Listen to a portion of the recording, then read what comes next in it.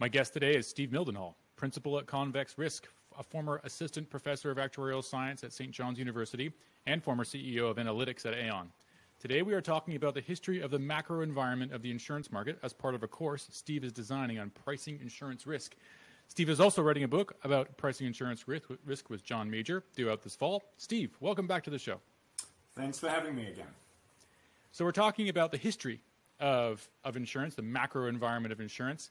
And I think that we're going to go so far back in history, I think, which I'm really excited about. But it's worth asking the question, why bother? What can we learn? So that's a great question, and let's just see how far back are we going to go here. I got this chart that shows the ratio of property casualty premium to GDP all the way back to 1923. And partly I did this simply because I could. When I was at St. John's, they've got a wonderful insurance library, the Davis Library, and it has all of the AM Best books, all the aggregates and averages books, and it was simply there. I had this chart previously back to, I think, to 1968 is reasonably easy to come by, and I was just like, I wonder what happened, before then. And so I was just motivated just because it was there, and I love data, and I wanted to see what it looked like. But in terms of what's the point? What can we get out of this? Insurance is data-driven, right? It's all about the losses. And statistics like this shed a lot of light on the structure, the management, the evolution of the insurance industry. And as we look at it, this type of thing is sort of electronically and easily available back to 1996. And you see a lot of studies that, therefore they use that data. And I felt like, I started in the industry in 92. And for those around then, that was Hurricane Andrew, which was a huge, huge deal. And then you had 94 was Northridge. And it's like, I got to get back to 92. And then, keep going back. We want insurance companies to run and make good on their promises for, 25, 50, 100 years. You need a long-term time history to sort of get the requisite set of events in there that you can truly sort of test against. So a whole lot of data-driven reasons why this sort of thing was going to be interesting. And I can't help but say, as I look at the graph, that Northridge, Hurricane Andrew, even if you skip ahead to Hurricane Katrina, they just don't matter. I mean, talk about irrelevant. How disappointing, right? For the amount of ink that is spilled over these very, prominent catastrophe events, totally irrelevant. I would say in macro history. Great point. And I just overlaid a few events here to sort of see what seems to matter and what doesn't matter. You can see there was a little tiny blip after Andrew, but it was part of the down after the LMX spiral in the 1980s. Oil crisis was something. Harvey, actually, at the end there, 2017, Harvey, Irma, and Maria had a sort of fairly significant uptick. Obviously, the Second World War had an uptick, but a lot of these events that are sort of so huge as you live through them maybe didn't move the dial necessarily on this macro view. Yeah, and you also get the idea, the sense of scale of a hard market, right? So the slope of the vertical line and the length of that vertical line tells you how awful it was. And I was, as I was looking at this too, I mean, I could probably talk about this very graph all day, but I remembered a podcast interview I did with, what was his name? Paul Ingray. And Paul Ingray told me the story about like 1982 and 83. And he talked about how he was having to double the premium on a particular policy and raise its deductible. I think it was an excess policy or something like that, by like $5 million, right? And then sort of making up prices. Right? I mean, right? Actuary, right? You're thinking like, okay, so if I double the premium and I increase the deductible, like, how rate adequate am I? I mean, I don't know. You got to throw out the book, right? And then that policy still lost money. And so you have this like period of what we describe as a very hard market. But down the slope we continue to go. I mean, think of the agony, and that's also a period too where GDP, nominal GDP, is rising pretty fast because of inflation. So you kind of have the numbers all over the place, and I mean, and you see the consequences at the end at that bottom where he says LMX spiral, which I would think is probably a result, not a cause of the hard market, right? That was kind of like the end, the beginning, or the end of the That beginning. was the trigger. I mean, this period here is just remarkable. If you look at this, you're moving over a percentage point of the entire economy moved into the P&C sector in 2 years. It's just astonishing, right? Yeah. And then, and you had, so all sorts of things happened in 86, absolute pollution exclusion, claims made form, there was tax reform and what have you that sort of changed a lot of the dynamics. But there was a huge hole here that people needed to dig out of. And your story about Paul doubling the premium, the thing that you don't see from this is, and I experienced this in the sort of post World Trade Center, much smaller hard market that happened after '01. People were doubling the premium, raising the deductible, and lowering the limit, right? So that this doesn't really capture necessarily the sort of unit cost of seeding risk into the insurance market maybe as clearly as it could. Yeah, and you think like the scale there again. So let's look at the early 2000s. You had one of those in the mid 70s, a hard market of a similar scale to that one. That was so you had a huge stock market decline that happened after the oil crisis, 73, 74. We'll see later on was actually a low point for surplus adequacy for the industry, and then there were liability issues. I think it was a med-mal crisis then.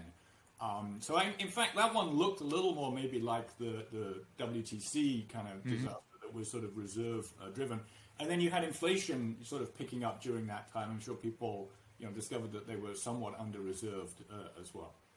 And, I'm also struck as I mean, Steve, when you first showed me this graph, I was just like big smile on my face because I've seen the ones, and I have actually in various presentations over the years tried to recreate the one you were talking about, the AM Best one that goes back, I think you said, to the 60s. And I was always like, man, that's so cool. You can go back. I wonder if we could go back farther. And here you've done it. And then you look what you learn. The 1920s had the biggest hard market of all, right? I mean, there you go more than a percentage, 1.5 percentage points of GDP from 1922 to, let's say, 1930. So maybe, right? I think the other interpretation there is that was the beginnings of the insurance industry. Automobiles were sort of coming online. And really, I think that piece was probably more reflective of more things being insured. Interesting. Right? So workers' comp laws, I think I looked up, like Liberty Mutual was founded, I think, in the sort of teens, I think. Yes, State Farm as well. Yes. Right. So, and they were in direct response to workers' compensation laws coming into play, where employers had to provide this coverage for their workers. So probably a lot of that 20s boom was actually more insurance, right? Yeah. And then you sort of see the same thing. I think, so then you have the Great Depression, which obviously not sure it changes everything. And your Second World War, probably people aren't running around suing one another. So much of the economy is militarized at that point that, normal rules of insurance probably don't apply. But I think the period sort of from about 1950 up through, and you can, in fact, if I drop the line on the next page, you've got this long period from sort of just after the Second World War, let's call it into the sort of mid-1990s, where there was a sort of, the industry was on the finding coverage front foot, if you will. And so I remember reading like Hank Greenberg's book about AIG. Yep. He describes being in the late 60s and, new D&O lawsuits were coming up, sort of new mechanisms for sort of finding people liable. And he talked about, wanting to find coverage to sort of stand behind those potential torts. And so there was potentially, there was an expansion of coverage there. It was a period of enormous economic growth. And it was a sort of fairly industrialized growth, right? That you had, there was a lot of big pieces of machinery moving around, and that tends to cause damage and sort of require insurance. So I think that period, and the watershed probably was 86. There's another version I've got of this. I don't have it here, where I look at losses that are sort of seeded into the industry. And they're almost V-shaped. They go up until 86, and then they kind of come down on the other side. And part of that is the way the tax code used to be written prior to 86. You basically got a deduction for your underwriting loss, and if you made investment income, that was all good. And then in 86, they changed it so that you got taxed basically on a sort of operating income basis, right? You have to discount for tax purposes. And so that made it less advantageous to just kind of push stuff through the insurance industry, which I think pulled a lot of business out. And then in addition, there was asbestos and environmental were sort of people were really becoming aware of those. You had the Lloyd's crisis going on, and people maybe moved away from this, hey, how do we find coverage, to now it was, no, I want to restrict coverage, right? Absolute pollution exclusion, you could argue claims made form was kind of an attempt to do that. And the industry moved onto a sort of more defensive posture in terms of trying to, expand its offerings. Yeah, I'll say, boy, there's a lot there. Can we just talk for a second about the detail of your point there about the change in the tax law? So I think that the sentiment you're expressing is that companies were less loss averse. They're more willing to make underwriting losses because there's a tax advantage to that. They could deduct that from their tax bill. Do I have that right? Yeah, so I started working at a company that had a very complicated net present value calculation that incorporated all the tax. I'm not sure exactly where it stood, vis-a-vis sort of tax reform. But certainly at one point there was a sort of, it was almost like the more money you lost, the more money you made, because you made it up on the tax benefit. So you could write stuff at a big underwriting loss. And obviously, let's not forget here, early 80s, right, you could buy treasuries and they were yielding 10 to 15%, right? Right, investment income was huge. I mean, investment income was a serious thing back then. Yeah. And so, yeah, there was a lot of kind of cash flow underwriting, as it's called, because you could make so much money on the investment piece, and the tax code was favorable to that. And I think that another thing that I was, sort of fascinated by is, during the period of your orange line, you have, I think that what you're kind of alluded to there is a lot of, let's call it legal entrepreneurship, right? Where we are, the court system is redefining pretty deep kind of moral code of a society, right? Where you're saying who's responsible for what. And you mentioned strict liability, where now the duty of care that certain, let's thinking like medical malpractice, right? Where now you can sue a doctor because the procedure went wrong, whereas before it was, it was like best effort required or something. United States, of course, being a bit of an outlier in how strict the liability is here. But that'll happen then too. So we're sort of discovering new uses for insurance, which is something that, a lot of insurance executives these days would love to do, right? Innovating in insurance. We all want to find new products, but I imagine it was pretty scary, that period. And look at that. Look at that. And also during this period, you had people went from, I don't know what car ownership was immediately after the Second World War, but I'm imagining, probably less than sort of one car per household on average to more than one car per household, by the end of the period. The average size of a home increased significantly over this period. So there's just a massive amount of more stuff that needed protection by insurance as well. I don't think it wasn't just the sort of legal piece, but that obviously was very important for certain lines of business. Yeah, and I think that maybe this previews we'll move to perhaps next, but there are clearly different eras, right? So we're looking at the macro environment has been, very different in different phases of history. Yeah, this one more thing just to comment on this is that, this sort of idea of the underwriting cycle that I think everybody, we all sort of buy into this concept of the underwriting cycle. And if you take the cycle to be the sort of deviation from the orange line here, it's pretty clear that, for a very long period of time, there was a cycle, right? It just oscillates nicely up and down, sort of either side of that line, getting kind of more and more extreme as time goes on. And it's interesting to look at that cycle and sort of decompose it a little bit. Now here we fall back to anything I have where I have line of business detail. It begins unfortunately in 1992. I need to type it in, and it seems to take about 3 hours per year to sort of type these numbers in. So I spent a long time typing in 92, 3, 4, and 5 to get myself back to 92, and this is as far back I go. But here's the cycle. So this green on the right here is kind of the last. It's the down and up from here, right? So that's what we're looking at there. And what we see a few things here. One is we can split this into personal and commercial. Now I have the line of business. So personal is basically personal auto and homeowners, the farm owners is in there. And then commercial is essentially everything else. And so you see from this that the cycle tends to be much more of a commercial lines phenomenon than a personal lines phenomenon. There's a little bit of a cycle, and it's sort of interesting how it's correlated, right? Given that they are sort of largely separate markets with separate players and sort of separate issues as you think about that. But the top to bottom, the peak to trough here is maybe 2/10 of a point. The peak to trough here, 6/10 of a point, right? So sort of a 3x delta. And then I think what you had in the late 1990s was a sort of overall period of magical thinking, if you will, in financial services. You've got Enron and what have you. I mean, everyone just sort of, they forget that the expected losses just add up. Unless you do something structurally to take something out of the system, you can't just bundle it all together and magically make losses disappear. And then there was a lot of reliance on investment income here. The roaring stock market in the late 90s. It had been going on for quite a while, sort of depressed premiums. So we see a little bit of a swing on the personal line side, but obviously we see substantially more of a swing on the commercial line side.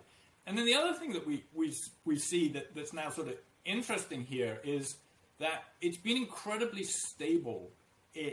Going back sort of, if we look at the broader picture here, sort of back 8, 9, 10 plus years, that certainly this period down here from what's it, sort of like 9 to about 16, that was a very long period. There isn't a sort of comparable period when you look back in history that was as stable as that.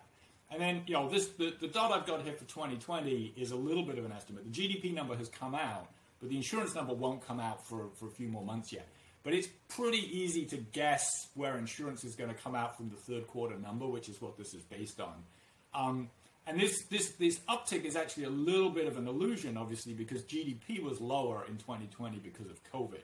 And if you had allowed GDP to grow at the same rate, for 2020 over 19 as it did 19 over 18, this point for 2020 would actually be flat. So it's almost entirely a feature of lower GDP rather than increased rates. So we're still in a very, very sort of stable period, which leads you to wonder, are we kind of out of the cycle business now? And there's arguments on either side of that.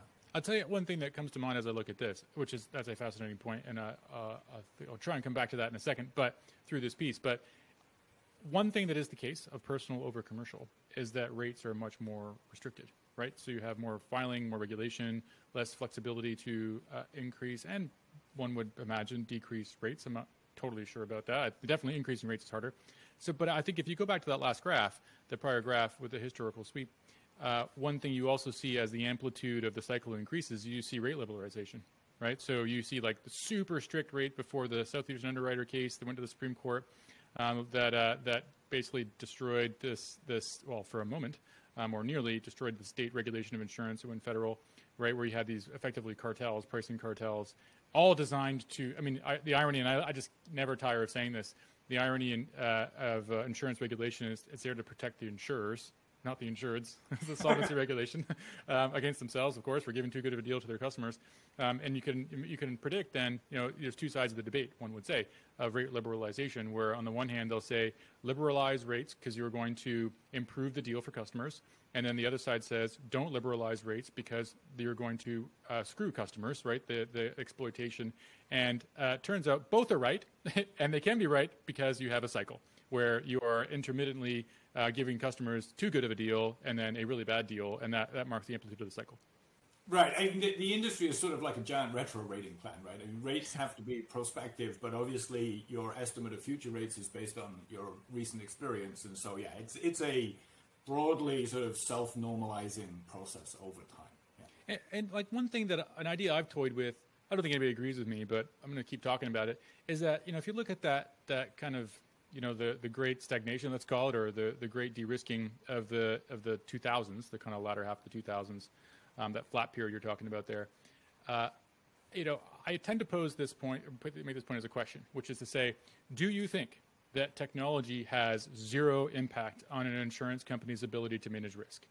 And some people will say, well, no, of course, it has some impact on the ability for insurance companies to manage risk.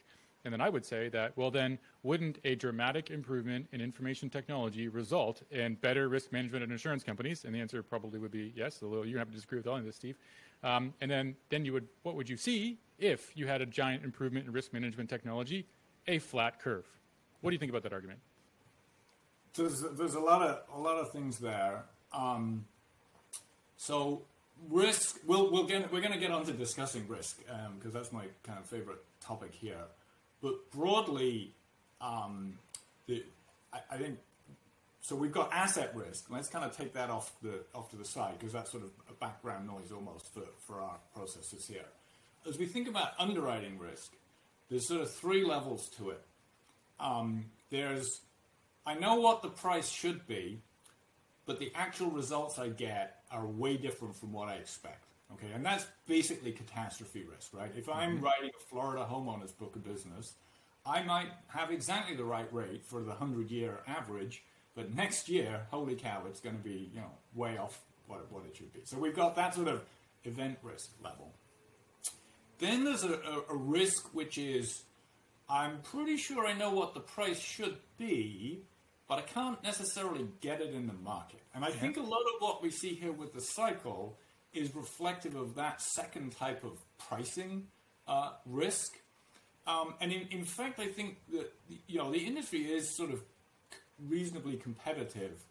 And what that competition does is it kind of forces companies right to the edge of what they can credibly price, right? There's always an incentive to take if you've got some sort of classification rate-making plan, to take that cell and divide it up, right? And people kind of keep dividing until at some level they're kind of reading the tea leaves, right? And that sort of introduces more risk for you. Yes. Because now you have to worry, in the old days where everyone was on ISO, you didn't have to worry about your plan being selected against by someone else's plan. Today you do need to worry about that. And that's a different dynamic maybe than we've had in the past. And then, the third level of risk, obviously, is I don't actually know what the premium should be. So this is the problem we have, like with a new coverage like cyber, for example, where people are really sort of grappling with, what should the price for that coverage be? And we tend to be very conservative about that as an industry for sort of obvious reasons, that you could stack up a pretty big bet there and end up discovering in fact that you weren't charging the right premium for it. So then, would you say that our ability to manage our own pricing risk? So what is your explanation for the flat curve? I say, well, I mean, I wouldn't say I'd assign 100% probability of this being true. Let's call it, I don't know. I think I 60% believe this, but that the flat curve in the 2000s is a result of improved measurement technology. So companies are able to check themselves more effectively from going over the cliff and dropping their rates too far. So I think, I would say there's probably two major contributors to that. One is rate monitoring came in a really big way after 2001, right? If you go back and you read conference calls from like the late 1990s, I don't think anyone was talking about rate monitoring. I mean, they were where they should have been. And in fact, I mean, it was amusing, right? If you were like pricing at that point, you could do an index of how soft the market was. It was directly proportional to how stupid people thought ISO and NCCI was, right? Oh, these rates are ridiculous. I can't possibly get these rates in the market. And it didn't seem to occur to everyone. It's like, hey, they've got all the data, and it's not that difficult to set the overall rate level. Maybe those rates are actually about right, and that turned out to be the case. Right? If you look at work comp, particularly in late 90s, early 2000s, it basically went from everyone was crediting the rates to everyone was debiting the rates. The actual loss cost really didn't move, very much at all. So people knew what the rates were, but they sort of chose not to monitor it. That became entirely unacceptable post sort of 9/11. You got your very transparent, Bermuda, Newco started up, reinsurance got stripped out of multi-line companies, and there was just a sort of overall increase in transparency of the business, and there was an expectation from investors that, hey, I want you to start reporting on rate. And that became a really big deal. People started doing that. So I think that that was one part of it.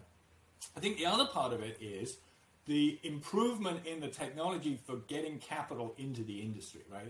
The part of the explanation for why we had cycles in the past was it was always difficult to deploy capital into the industry. And that, the transformation in that's happened over the last sort of 25 years has just been enormous, right? I don't know, the first sort of cat bonds, the USAA Res-Re bonds that they did in sort of 95, 96, they probably took 2 years or something to get the first one done, and then it took a long time to do those issues. I haven't heard what the latest is, but I imagine now you could probably get the whole thing done in a month, right? And you can probably set a new co-op basically in a month. If you've got the management team, getting the money is easy. There's a lot of people who are sort of sitting around the edge of the insurance industry looking for that opportunity to invest. And I think that sort of availability of capital kind of puts the cap on the race. And that's interesting with what we've seen, just recently. Why was HIM and brush fires and California wildfires and all that, why has that been a big deal and sort of trapped capital in the collateralized markets and whatnot?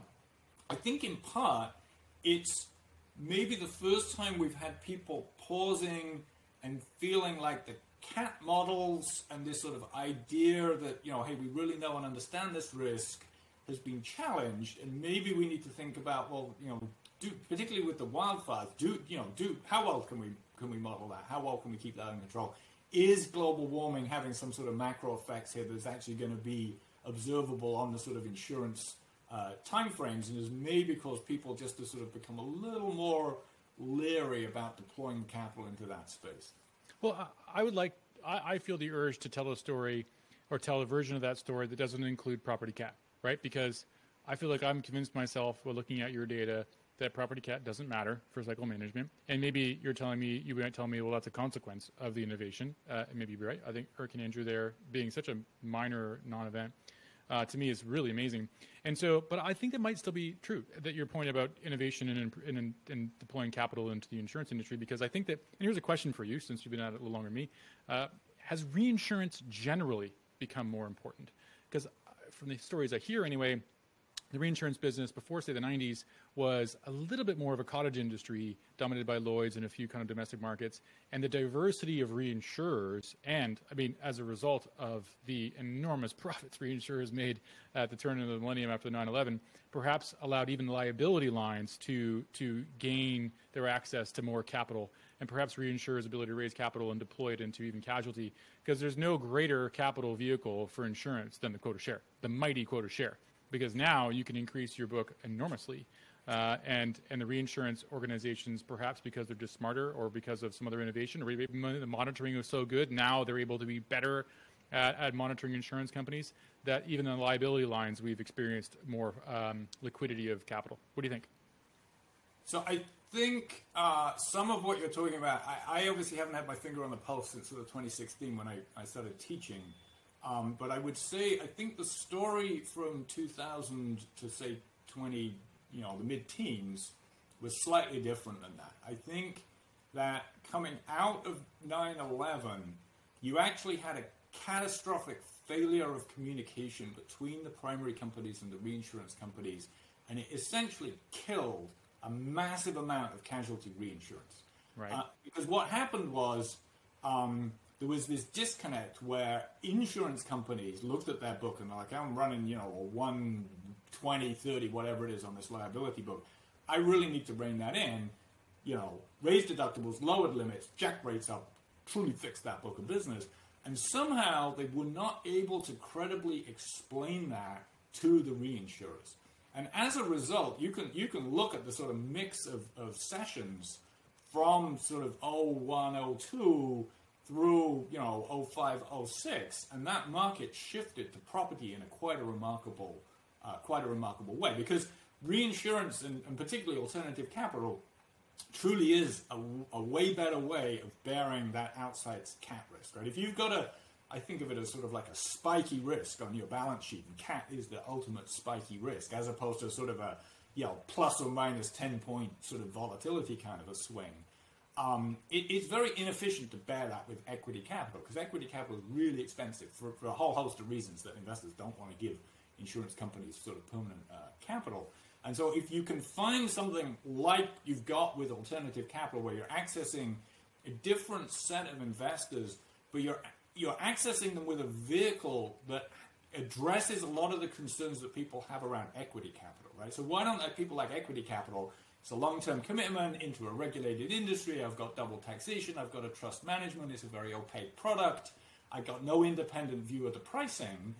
Look at what a cat bond does. A cat bond strips out all of those problems, every single one, right? You write it in a low regulation, no tax jurisdiction. You've got cat bonds, gives you an independent view of the pricing. You're only giving them capital for 2 or 3 years, and then you get it back because it's a bond. You don't have to trust management because your cat bond hasn't got management. There's essentially no moral hazard. I mean, it's brilliant. So this explains why alternative capital can come in with a much, much lower cost of capital than equity capital and be really the perfect vehicle for siphoning off that risk that is uneconomic for you to bear on your equity-based insurance balance sheet. And whether that gets done directly to a cat bond or it gets kind of transformed through a reinsurer, or reinsurers have a sort of slightly different mix of investors, and they sort of address some of those concerns. They can address the taxation and they can address the regulation pieces, and they can be sort of more transparent, like the Bermuda companies were. So I think it had a huge and transformative impact on the property side. Fortunately, at the same time, the casualty just shot itself in the foot, because the reinsurers would just be like, I still think your book sucks like it did in the late 1990s, and I'm not going to believe any of these things that you tell me you've done. And they're like, well, the primary companies were like, well, I know I've done them, and if you can't give me better deals than this on this quota share, I'm taking it net. And that's what happened. There was an enormous shift of business away from casualty and into property. Yeah, and I think that I'm going to keep trying to push this story, which I think we're going to agree on this, where I think the rate monitoring technology gives let's call it analogous, if not quite as effective, a benefit to reinsurers or other monitoring entities. Because I remember beginning of my career, early 2000s, when we were talking about rate monitoring reports, the dawn of rate monitoring reports. And they went back 2 years. Why? Well, because that's when they got their system. Yeah. And so there's a distinct technological moment, or like their second or third system, but they turned them over every few years because that was such an immature technology. But now you can actually record exposure information. You can do some kind of rudimentary exposure adjustment of your premium, and so derive at a somewhat robust rate change figure. And that was new. And that is a very important tool for a casualty reinsurer right now to go in and out of a deal or on level loss history and project the future. Where, it has to have had some effect, I got to think, in dealing with the pricing risk. Absolutely. And it gave, I think the presence of that was part of what gave the primary companies the confidence that they knew they didn't have to buy the reinsurance. It was like, I know what I've done in pricing. It has to be better, right? Yes. And I think that another point that you make to me is that effect differs by line, right? So some lines are more sensitive to pricing risk, and some lines are less so. Yeah, I don't know if we want to get to sort of the story let's by do line. It. Yeah, let's do the story by line. So, it looks like we've got this sort of level playing field because when we look in total, I should also point out, if you're wondering why have I got this uptick here and I'm flat here, the byline view is direct and the other view is net. So there's a little bit of a difference there between the direct and net views, but broadly it's in line.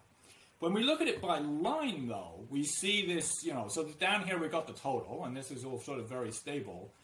Virtually no other line is stable, right? So these are showing direct premium to GDP split out by the major lines of business.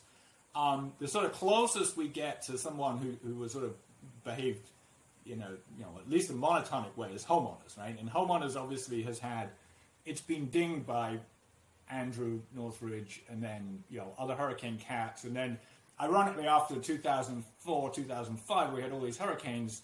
Then there was a very long period with no Cat 3 or greater making landfall, but we just dinged to death with severe convective storm and tornado hurricanes, right? So that drove kind of massive rate needs on the homeowners side.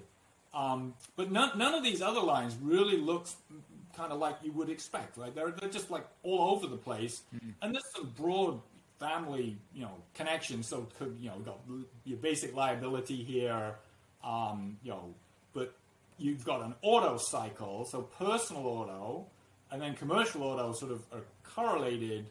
But in commercial auto in particular has been a very difficult line, very stressed for a lot of people. But possibly no wonder, right? You gave up here. What's that? About 9/10 of a point of premium there out of commercial auto. Financial guarantee is obviously on a sort of whole different scale with the events that happened there. MedMal, after the sort of giant crisis, has had favorable, tort reform and whatnot, favorable development.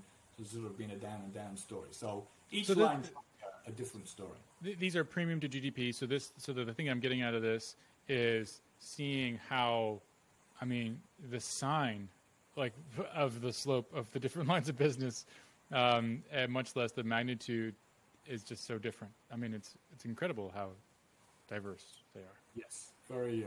And homeowners is a share of GDP. That's kind of fascinating, and it's flat for the last little period of time.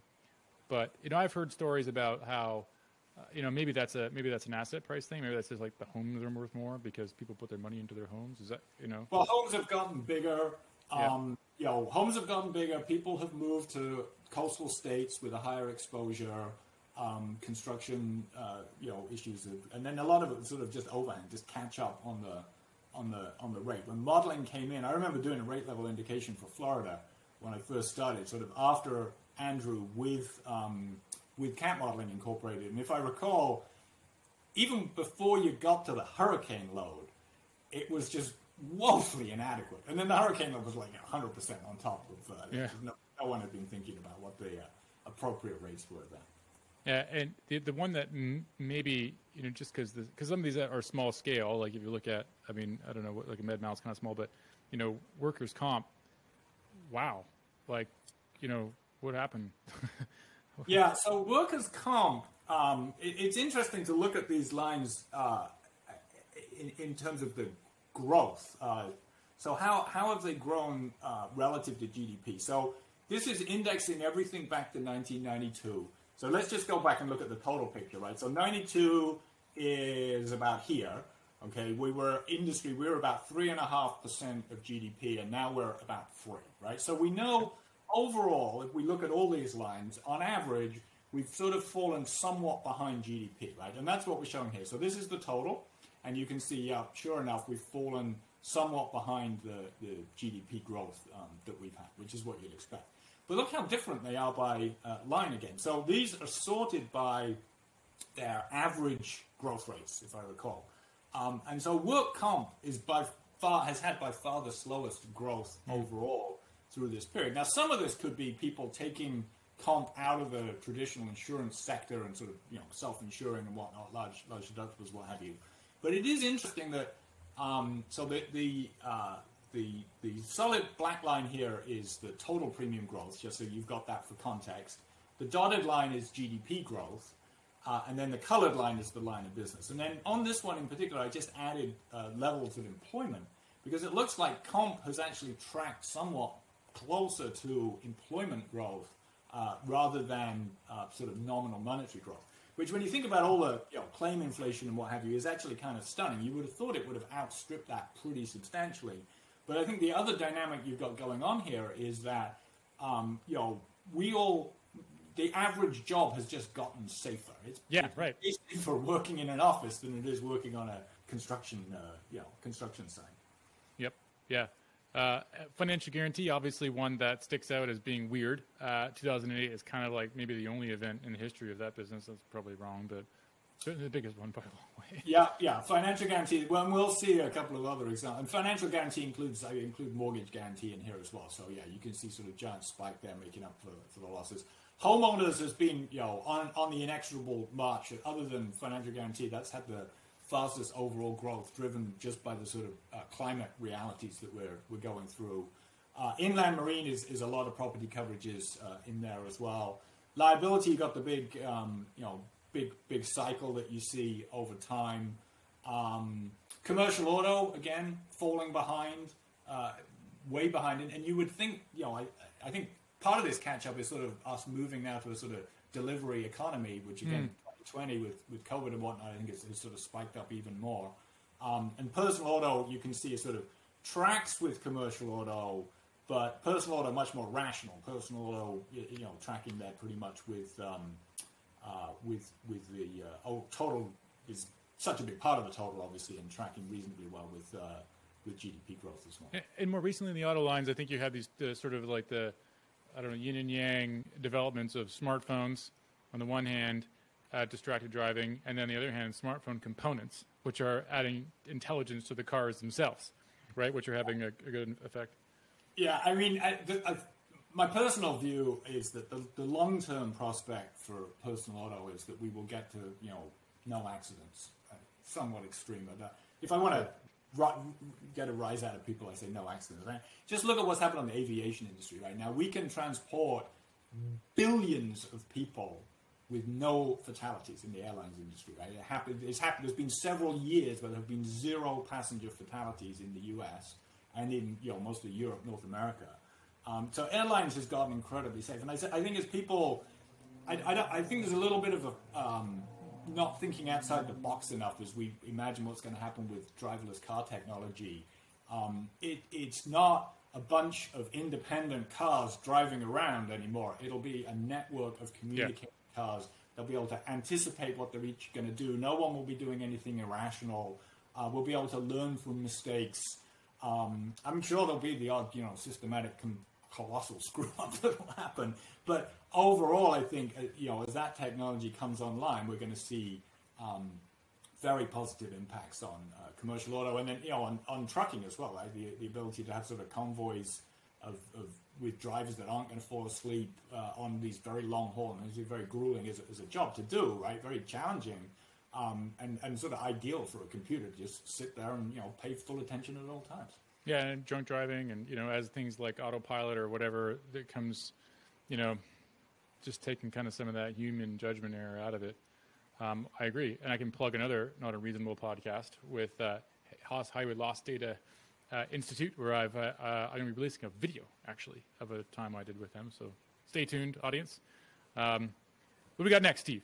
Can we see this? Can we see the eras yet? I really want to see the eras, Greg. Oh, we want to get to the era. Okay, so this is a precursor to the eras. This is the other thing that you might look at, right? Why do we worry about all this volatility, and why do we need surplus? So that we've got the cushion to pay the claims. This is how surplus has varied to GDP, and I think I mentioned that 74 was kind of the low point there on the sort of level of policyholder surplus to GDP. And that's been just sort of rising pretty much as a straight line since then, as we've gotten more reserve-intensive casualty lines, we've got more assets on the insurance company balance sheet. And you can put these two things together. This is actually John Major tipped me off to this. I'd never thought of doing this. So if we look at on the x-axis here, surplus to GDP, and on the y-axis, the premium to GDP, and just sort of plot out the points, they naturally kind of cluster into 3 periods. You've got a period from inception in the 30s. Now, I only have the surplus data back to 1930. I don't have the premium data. So from the 30s through 68, you're in this sort of period of lower level of penetration into the economy, right? So the premium to GDP ratio is somewhat lower, and the sort of surplus to GDP level sort of medium, right? So sort of fairly well capitalized period. Between 68 and 69, you jump over into what I call phase 2, and this is this sort of period where we were looking to find coverage, expand insurance, grow. You can see that was done on relatively low levels of capitalization, right? The surplus to GDP ratio here sort of in the 1.5 range, historically much lower than it was through much of the prior period, but decent levels of premium, growing levels of premium to GDP into the economy. And then between 85 and 86, we had that big jump that we saw on the first chart, and that takes us over into what I call phase 3, which has been this sort of period of consolidation, maybe greater concentration on solvency and sort of responsibility, if you will, and that pushes us. We've been in that period since '86. If you just highlight that period on the right hand side here, so this is just to sort of zoom in. It's slightly different though, because I was wondering, well, what can we predict where is premium to GDP going to go? Right, this is something that you'd be interested in. Well. And this is contemporaneous. This is this year's surplus to GDP against this year's premium to GDP. But on the right-hand side here, I'm going to show prior year-end surplus to GDP, because that could be something that would then influence premium in the coming year. And you can actually see that the phase 3 dots, they tighten up, and they fall really quite nicely along a regression line here linking the two variables. In fact, the R squared for that regression is about 86%. So it's a pretty good regression, and you can see, there's no extreme outliers there. The dots are sort of fairly well distributed across the two sides. It's a pretty good looking regression. It's got very nice statistics. And going back to our question that we began with about, well, what's happened to the cycle? Are we going to continue to see the cycle? This very clearly says, if you want premium to jump up, you're going to need surplus to fall down, right? It's very clearly stating that. And so we go back to our explanation of why we haven't seen big spikes in premium is because there's that capital kind of sitting on the edge waiting to be deployed that essentially stops this surplus from falling too much because new capital comes into the industry. Well, it's in some ways it's like, I think, intellectually sacrilegious, maybe, Steve, because, right? Because you're kind of like throw out the manual on exposure rating or anything, right, in terms of rate levels, because all you're saying that, whether you like it or not, all that really matters is whether you made money last year. Or kind of what are the last 5 years? This is like an old mentor of mine to say, well, what are the last 5 years? And then I can tell you what the sentiment is going to be like next year. And it kind of has nothing to do with anything else. You can't feel pain, right? You can talk a market, but you can't talk it in any direction. Well, yeah, I think that's it. But I mean, you're not throwing the manual out. The manual's based on the last 5 years' experience as well. Sure, right? So fine. It's the same, But I mean, exposure rating. So exposure rating has this sort of like higher kind of calling, right? You made the point earlier about the property cat rates, where like there's something called a unit of risk which exists, and we can measure that. Don Mango has says lots of interesting things about units of risk with Internet of Things devices and the like, where if you can measure risk, call it first define it, then measure it directly. Now you can tell actually how much you should charge for something. So it's independent of results. There's like this platonic ideal of what the right rate is, and which is independent of your results, and you just have to go towards that right rate. Do you agree with that as possible? Given your so I think there is such a thing for personal auto and in several lines, but I don't think there's such a thing in catastrophe reinsurance, because I think it would be like saying, hey, there's a right value for a stock, and we know that the value for a stock can range enormously. Because you look at cat reinsurance, the premium is somewhere between 2 and 5 times the expected loss, right? You see loss ratios in the sort of 20 to 40% range. So the risk premium in there is a very, very substantial piece of the whole. So I think that platonic ideal works in some lines, in some areas, and it doesn't work so well in other areas. I think in other areas you just need to bring in sort of market forces to tell you what your premium is going to be. Another interesting point about this graph is that it doesn't include the alternative capital, right? So surplus wouldn't be measured there, I wouldn't think. Because that winds up getting reinsured, and that's outside the system. So how does that play into the story, do you think? Well, so that's something so these slides you mentioned at the beginning, that is pricing insurance risk course. I've been spending a lot of time with John on the book sort of thinking about that and thinking about how to price. It's pricing for risk is what we're talking about. We're not talking about doing predictive modeling and getting to the loss cost. We're sloughing that off on someone else, and assuming that heavy lifting has been done, we just want to gross it up to get to a premium. And reinsurance is really interesting because it's sort of, although I spent 13 years selling reinsurance, and I was all over that reinsurance is capital. I fully believe that. I mean, it is a form of capital. But I had never really thought about it's sort of in what is capital? When we talk about capital, kind of what do we mean? And what we generally mean is we've got a unit of risk here, and I need to, my regulator tells me, and my regulator or my rating agency, they tell me how much assets I need to support that risk, right? So to credibly issue this insurance policy, I need a certain amount of assets, which is the left-hand side of your balance sheet, and you need to finance it, right? So you need to, and how do you finance it? You've got two sources of financing. You've got premium you're going to collect from your insureds, and then you've got in equity that is paid into your entity by your investors. And why do the investors pay in equity? Because they are buying the residual value of the firm, right? And so that's sort of the high level if you've got an all-equity balance sheet. Now, if you bring reinsurers in, what do reinsurers do? Reinsurers buy the residual in a specific sort of subset of your book. And it could be a whole account quota share, it could be on everything, but it could be just a sort of cat layer or what have you. And one of the reasons that reinsurance is a little tricky to get your arms around is that it doesn't get booked on the balance sheet in an explicit way. So you can't, although you do GAAP accounts, you do gross reserves, and you do you do gross premium, and then you net out the session. So it's sort of quasi-gross, but you never gross your balance sheet up to reflect the limit that you've purchased through reinsurance, right? Yep. So what would actually be, and you can see that sort of more in some areas than others. You get to Florida homeowners, where you get these very reinsurance-dependent little companies. It actually would be much more informative to be able to look at a balance sheet that grows that up. And for some types of reinsurance, you can do it. It's pretty easy. Cat, in particular, I buy $100 million of cat limit. It's basically $100 million of capital, and I just plug it into my capital structure. But as you said, I do a casualty quota share that's maybe sort of unlimited and multi-year, and da-da-da. It's not obvious exactly kind of how I would do that. And so I think for good reason, the accountants don't do that. But it would make a lot of things clearer if we could actually do that. And yeah, it would change the dynamics here, because obviously there's about $100 billion of alternative capital out there supporting a pretty good proportion of the cat reinsurance market at this point. Yeah, so there are a couple of ideas there that I really like talking about. So the metaphor I like to use for reinsurance is that it shrinks the insurance company for a given capital base, right? So there's just sort of less of everything in it, assets and liabilities. And I think that's kind of one thing I like to say. Another thing that I like to point out is, your comment there about not treating the limits of reinsurance, explicitly, to me kind of shoots an arrow right at the heart of the kind of the miracle of insurance, right? And the miracle of insurance is that you don't count your limits. You ask the actuary what you should book as your liability, and that's what goes in there, right?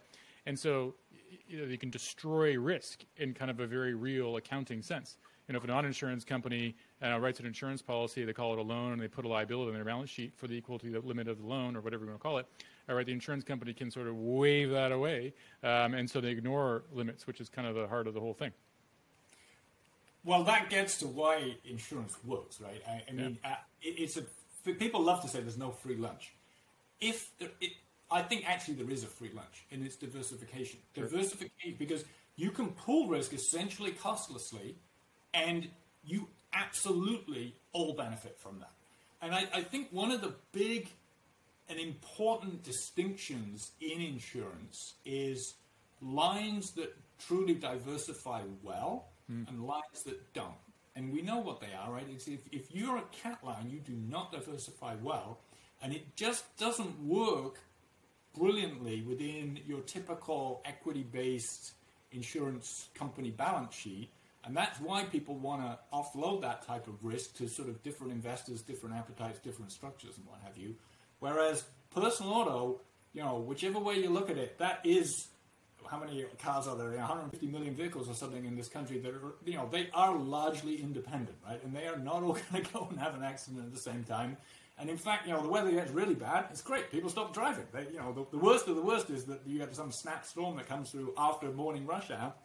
Everybody's got to drive home. But mostly, you can see the weather coming. It's going to be terrible. On truly bad weather days, the auto results get better because everyone stays at home. The limit goes away because an equity insurance company is a brilliant structure for bearing that type of diversifiable risk. But it is not a good structure for bearing risk that doesn't diversify. And, that's why we have such a vibrant reinsurance market. Because they can have different investors that can bear that risk more effectively. And I want to kind of try and tie this back to this graph because, what would the impact of this alternative capital be? So alternative capital, for the most part, is taking out these undiversifiable risks, which I think is the story that you might endorse. Then you're going to wind up with less volatile surplus, I suppose. Although we have this puzzle about the cat risk, the non-diversifiable risk, kind of not seeming to really matter. So, if you put it this way, if you pulled alternative capital out of the system, would your regression change? Or if you tripled it? I think the line would shift upwards to the northeast, right? Because you would have more premium, because this is net premium, right? So if you didn't have so much reinsurance, you'd be keeping that premium, and you would have to have more surplus. I'm not sure what would happen to the slope. Right. Because that would still be affected by your prospective profit, I guess, or whether or not you made money, or whether you got it right. You can think of like the slope as being a kind of index of surprise, maybe, or something, right? So it's like, how surprising am I finding results? It's partly an indicator of sort of capital adequacy, right? I mean, so you've sort of got premium to surplus. Basically, premium to surplus ratio is the slope. So I think we only got a few minutes left, Steve. So let's talk about what we take from all this for pricing insurance risk. How do we use all this fascinating history? So I think we need to learn that we talk about the insurance market, and it's not a single market. It's quite complicated. You've got there's the personal commercial distinction. I think more accurately, you've got a sort of mass market, specialty market distinction. In mass market, you're tending to deal with customers who they don't expect to have a claim, and so it's very much a transactional purchase. It's impersonal. There's very few interactions with the insurance company during the year. They can move around, and you're rating off proxy business. Brand is super important because it's a let's face it, no one wants to buy insurance, right? It's not the top of anyone's agenda to go out and shop for insurance. You want to get it done as easily as possible, so brand becomes important, automation becomes important. We've got that sort of side of the market. Even there, we saw with personal auto, right, we've had swings, but not so much. Then we've got the commercial line side, which sort of splits into, a piece of that is like your personal lines in that, it's the sort of small commercial side with the same type of rating technology. And then you've got the larger risks where gradually, risk load becomes a more important factor as you're providing sort of high limit property and what have you. But they tend to have claims year over year. They're carrying a body of claims over, maybe makes them sort of stickier. So I think understanding that the different lines have different drivers, and going back to sort of where I started, as we think about pricing. The risk, you've got event risk and cat risk, which is very real and can't be run away from, but property driven. You've then got the risk that we know what the premium should be. We know Don Mango's platonic ideal, but can we get it in the market? Which kind of comes down to people have a tendency to push the granularity of pricing right up to breaking point. And then you've got lines where you don't know the premium. I guess probably the financial lines in the mid-2000s was a great example of that. We thought we did, but in fact, maybe we didn't have such a good idea on it. There's a series of slides. I guess we're about halfway through what I thought we might talk about today, which is fine. I mean, this has been a great conversation, but I think if we do part 2 of this, we can dig into some of those drivers by line of business and see some very interesting things in terms of different behaviors on the loss side and the premium side. They really sort of inform how people underwrite in those lines and how they think about selling, and how your loss ratio, as we think about sort of loss ratio volatility, it's driven by loss and premium, right? And you need to separate those two things out and look at those different dynamics. Yeah, I think that's a great idea, Steve. Inviting yourself back onto my show, but I'll take it. And so we'll hold on that. But I do think that there's potentially some macro conclusions we can draw from this, because you just have to kind of, you got a regression line there, Steve. So if we extrapolate this line, right, what we will see is that premium to GDP will continue to decline, right? That's one thing we'll see, right, over time. And what does that kind of mean? Does that mean that we, without the surplus GDP declining, though, somehow that's going to continue increasing? So that means probably a narrowing of return on capital. It's going to continue dropping, right, if that keeps going? What else can we infer? Well, I think what we're inferring is that if we are expecting there to be a big change in premium, it needs to be driven by a capital event. That's the big takeaway here, right? So if we're thinking we're currently at a 3.15, I think the 2020 dot there is between the 3 and 3.2. If you want to get back to where we were in 92, which was, you can see, is 3.5% of GDP, this would be suggesting that you'd need to take surplus to GDP down from 4% to 2.5%, which is 15 out of 40, which is a big big proportion. And you can just imagine what rating agencies would be thinking about that if we, our surplus levels go down that much. So, is that likely to happen? Or as we think about growth in the industry, should we be thinking, hey, we're going to grow with GDP, and so that that has implications, because it means I'm probably, if I do organic growth, I'm stealing someone else's lunch, and that's going to be tough. There's going to be so how am I going to develop that competitive advantage that I'm going to be able to win business? Well, we can see a couple of ways that people do that in the auto space. So we've got the inexorable march of Geico and Progressive, and low expenses, right? They're coming into the fight over the premium dollar. 5 points already in their pocket, more than 5 points in many cases, through expenses. So some people have decided to do that. Other players go in with a cost of capital advantage. You can look at your mutuals come in, and overall they're kind of running about the same, but the delta comes out with policyholder dividends. It gives them essentially an expense advantage over the stocks, because they don't have to pay maybe so much for their cost of capital. So I think there's sort of interesting competitive dynamics here as well. Well, I think it's a great lead-in to our next conversation, because to me, one thing of extraordinary competition, extreme competition, which is I think what increases as we have benign, and we have a kind of a weird thing happening right now, but I think overall a benign period means premium GDP will continue dropping. That means you probably nicheify many more pieces of business, and so you have to look in a really granular manner at everything. But with that, we will close. My guest, Steve Mildenhall. Thank you very much, Steve. We'll look forward to having you back. Thank you very much.